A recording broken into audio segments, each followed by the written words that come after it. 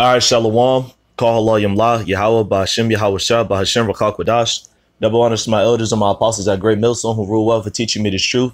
Salutations to you, Akim out there in the four corners, laboring in its truth, pushing with all righteousness and sincerity. And shalom to you confusing the face brothers who don't look like your average everyday Israelites, but you are according to the Holy Spirit. To you I say shalom.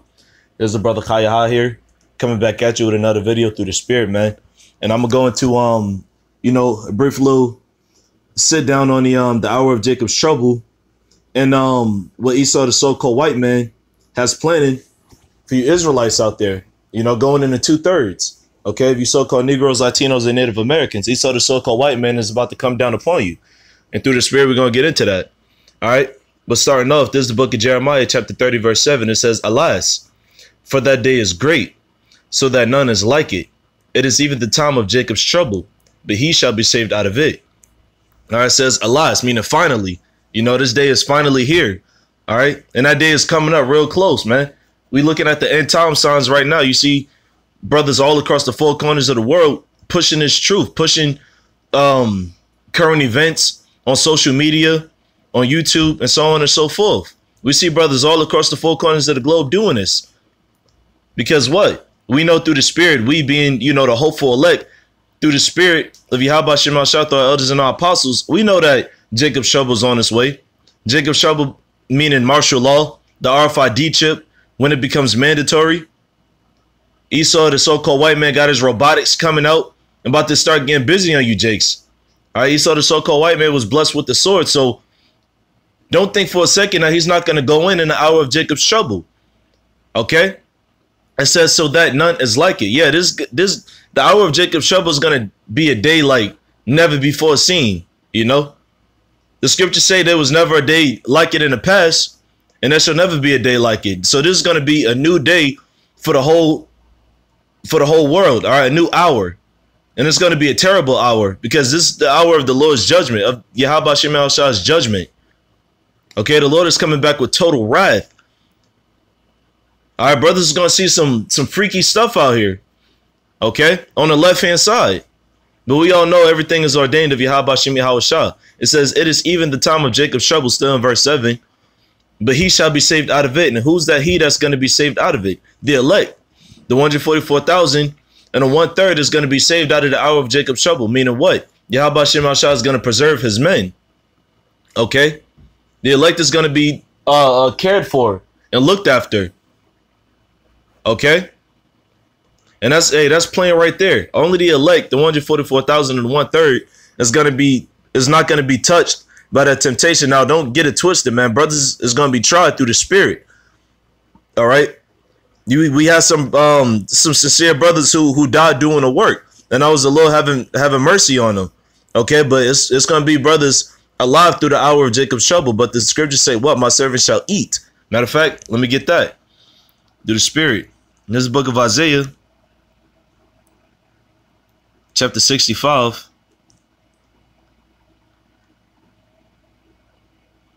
Matter of fact, I'm gonna jump to verse 14, all right, because the point is really in this. It says, "Behold, my servant shall sing for joy of heart, but ye shall cry for sorrow of heart, and shall howl for vexation of spirit." This is going into the elect and the 2/3. All right, 2/3 of you so-called Negroes, Latinos, and Native Americans are wicked as hell. You're gonna be totally destroyed in the hour of Jacob's trouble, when the Lord come back and renders his vengeance upon you. It says, "My servant shall eat." Okay, who are the Lord's servants? Or who are the Lord's slaves? Who are his trustworthy servants? It's the elect, the 144,000 men, and the 1/3 of the nation of Israel. Okay, it says, "My servant shall sing for joy of heart." Okay, because in the hour of Jacob's trouble, we're going to be praising Yahawashi when he comes back. Okay, even closer now, because we know the Lord is coming back through the Spirit. All right, so we're going to be praising the Lord's name. Call halalyam la, Yahawashi. All the elect around the four corners of the globe is going to be doing that. All right, because they're going to have the scriptures in their head. It says, "But ye," and that ye is going into you 2/3. It says, "But ye shall cry for sorrow of heart, and shall howl for vexation of spirit." Yeah, you 2/3 is going to be vexed out here. You're going to be looking for the Lord, but you won't be able to find him because you didn't repent. Okay, the scriptures say, but ye did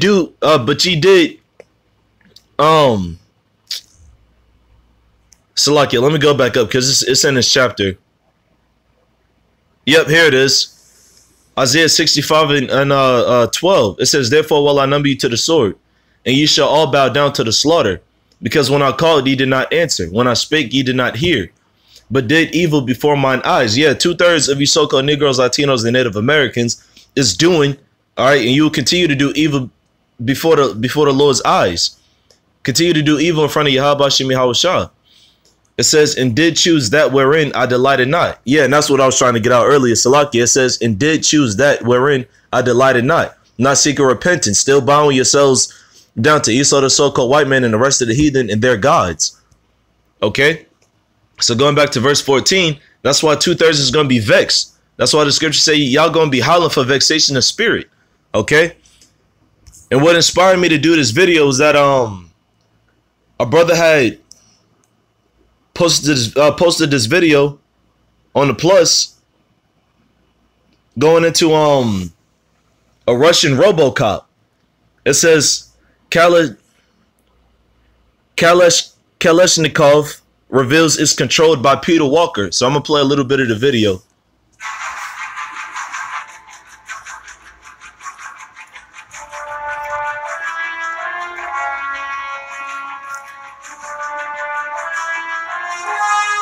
Look at this thing, man. It looked like something from Star Wars or something.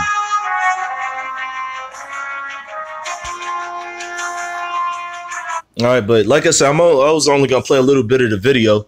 All right, but this is what Esau, the so-called white man, has prepared for you, Jakes. All right, this is the out. You going to see stuff like that in the hour of Jacob's trouble. Keep thinking it's not going to happen. They don't just have, I mean, it's on display, but they're not keeping that up there for display. All right, because if they got one, then they got 1,000. All right, Esau, the so-called white man, was blessed with the sword. All right, Esau, the so-called white man, was blessed with the sword for the hour of Jacob's trouble. All right, the day of great tribulation that's coming upon the house of Israel, you so-called Negroes, Latinos, and Native Americans, and really the whole world, because everybody going to be jacked up. Okay? Because the Lord is bringing Israel back. All right, Yahawashi is going to jack the whole world up for the controversy of Israel. You know, his chosen people. The people that he chose, I should say. All right? But let me get this. In the book of Genesis, chapter 27, verse 40, okay? Talking about how Esau, the so-called white man, was blessed with the sword. It says, and by thy sword shalt thou live, and shalt serve thy brother. And it shall come to pass, when thou shalt have the dominion, that thou shalt break his yoke from off thy neck. Okay? Going into Esau, the so-called white man, because when Esau got blessed by Isaac, he received the second blessing. Okay? He was blessed with the power of destruction. That's what a sword is. A sword is an instrument used for destruction. All right? The Hebrew word for it is karab. Okay? A weapon used for destruction. You know? And a sword comes in many variations. It could be plague, pestilence, famine, all right, literal sword, guns, the bipedal robot that I just showed brothers through the spirit. All right, anything that could kill Esau, the so-called white man, he was blessed with the power to use it to his best advantage. All right, that's his blessing. All right, and it's going to be a lot more things out here that brothers is going to see, and all of that is for the day of destruction. Okay. It says, and it shall come to pass when thou shalt have the dominion, or when Esau comes back into power, which is, that started at the time of the Renaissance, that thou shalt break his yoke from off thy neck. Now, so Esau, the so-called white man, he's not in slavery right now. Okay, he broke Jake's bonds from off his neck. Okay, so Esau, the so-called white man, you know, this started from the time of the Renaissance. Okay, the rebirth of Esau. All right. It says, and Esau hated Jacob because of the blessing wherewith his father blessed him. And Esau said in his heart, the days of mourning for my father are at hand. Then will I slay my brother Jacob. And that's why you're seeing all of this strange technology out here. Because Esau, the so-called white man, is about to slay Jacob, you know. But Yahawashi is going to preserve the elect. But Anybody that's not in the circle of the 144,000 and the 1/3 is going to get slayed, man. Okay, so the so-called white man, let me get that. In the book of Revelation chapter 12, verse 12. It says, therefore rejoice ye heavens, and ye that dwell in them. Woe to the inhabitants of the earth and of the sea. Okay, so woe to everybody on this earth right now. You know, starting off with the house of David. All right, the house of God, you so-called Negroes, Latinos, and Native Americans. All right, that word woe means death and destruction. So 1:1 to us, it says, for the devil is come down unto you having great wrath, because he knoweth that he have but a short time. And that's the point. Okay, and Esau, that devil, that dragon, is about to come down on the whole world having great wrath, great anger. Okay? Because he sees that the house of Israel is waking up to the fact that they're Israelites. And the so-called white man does not want that to happen. So he has to come down with all of this military arsenal and artillery. Okay? He got to come down with this sword. You know, as the scriptures say. Because he know that he has a short time, and his time is drawn out. His time is up. You know, the Lord, the scriptures say in the book of Job, he appointed him his bounds that he can't pass. You saw the so-called white man, he can't go past the time he's set up to rule. All right. And Yahawashi is about to take him out of power by force. You know. But that's why our brothers got to continue to trust in Yahawashi. All right. The scriptures say we are not ignorant of Satan's devices. Let me get this.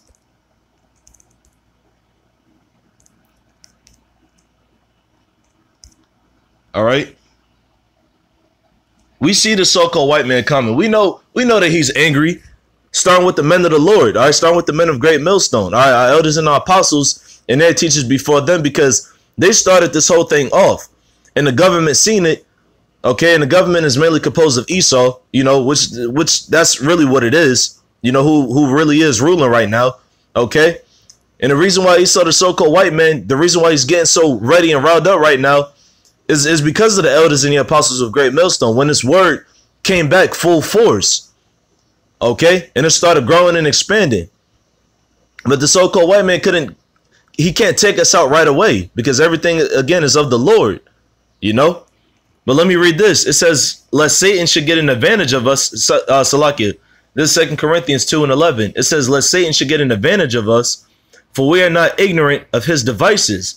All right, we're not ignorant of the devices and the schemes and the mechanisms that Esau, the so-called white man, will formulate and plot against us. We're not ignorant, okay? We're not in darkness. The scriptures talk about that, okay? It says, lest Satan should get an advantage of us. Satan means adversary. Our top #1 adversary is Esau, the so-called white man, should get an advantage of us, for we are not ignorant of his devices. That's why brothers is always pushing videos on current events and news and anything else that they're showing on the media concerning the day of wrath, the day of destruction. Okay, whether it's the RFID chip, the new military personnel, all right, any kind of biological or chemical warfare. Our brothers be posting videos of all of that stuff, you know, like we're supposed to do. The scriptures tell you to measure out the time diligently in itself, you know. But it says, let's say it should get an advantage of us, for we're not ignorant of his devices. Okay, the scriptures say we're not the children of darkness, we're the children of light, going into the elect.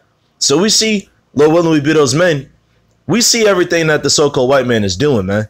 Okay, we're not ignorant. We see exactly what he's doing. He's not slick, and the Lord is about to come back and then all of this stuff, man. All right, but the hour of Jacob's trouble, it has to come past. Okay, the hour of tribulation, it has to pass in order for that great day of the Lord to come back and he rescue his people, you know, the elect of his people, that is. All right, so brothers, hey, just stay prayed up through the spirit and just keep pushing, man. You know, it's about that time. This is the day we're looking for, the race wars, all of this stuff, man. We're looking forward to this day, because we know that the Lord, right after all of this, man, Yahawashi is coming back to deliver us. Okay, so Lord willing, that was edifying. Abba Shem Rakak Wadash, call halalyam, Yahawashi. Hey, Shalom.